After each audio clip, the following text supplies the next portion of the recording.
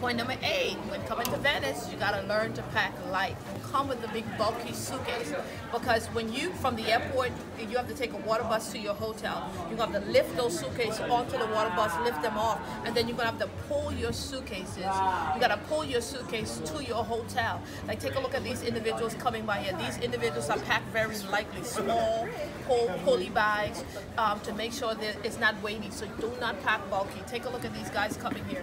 This is how you pack coming into Venice. Very light, very compact, very easy. Pulleys that you can pull, so you're not, depending on where your hotel room is, the walk can be long, and it can really hurt.